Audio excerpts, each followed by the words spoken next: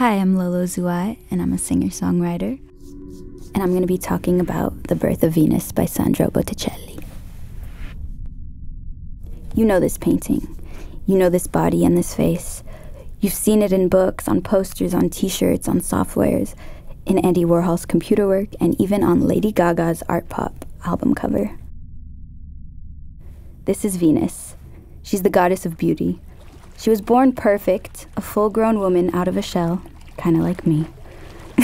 And as we see, she's blown to the shore of her homeland by Zephyr, god of winds, and the nymph Chloris.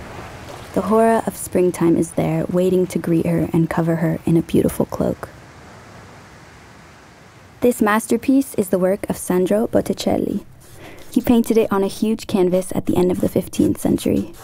It's now celebrated as one of the icons of the Uffizi Gallery in Florence, with La Primavera by the same artist, painted on the same scale. So you know this painting, but did you get a closer look?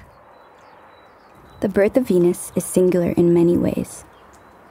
First, because of this beauty standing naked in front of us at the very center of the painting. At the time, you didn't really paint naked people except to showcase the innocence of the Garden of Eden, or to humiliate the sinners. Look at her. She's modest, clumsily hiding her breast and groin. She's delicate, beautiful, without being overly voluptuous. The proportions of her body don't respect the rules of the classical paintings. Her shoulders are falling, her neck is super long, but it doesn't matter, she's graceful.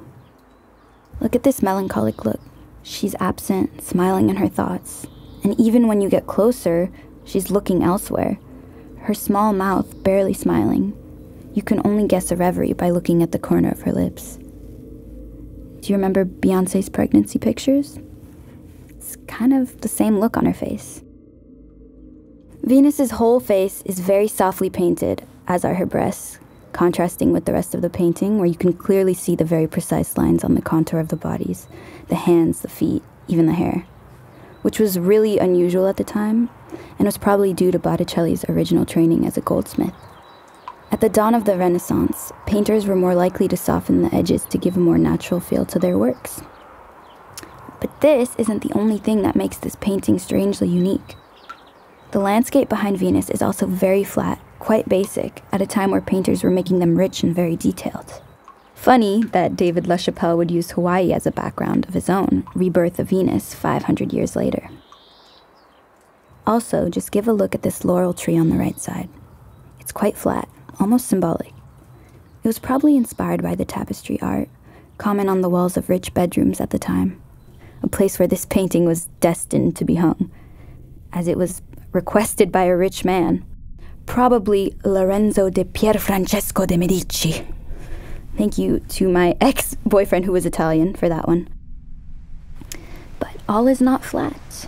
Watch how Venus's gorgeous red hair is lifted by the wind blown by Zephyr and Chloris. How the flower fabric is plastered against Hora's body.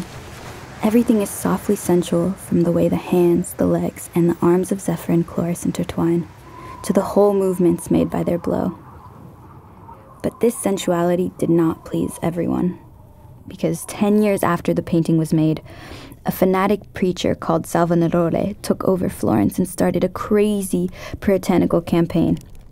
Botticelli himself started burning his own works, going back to purely Christian paintings. Can you imagine?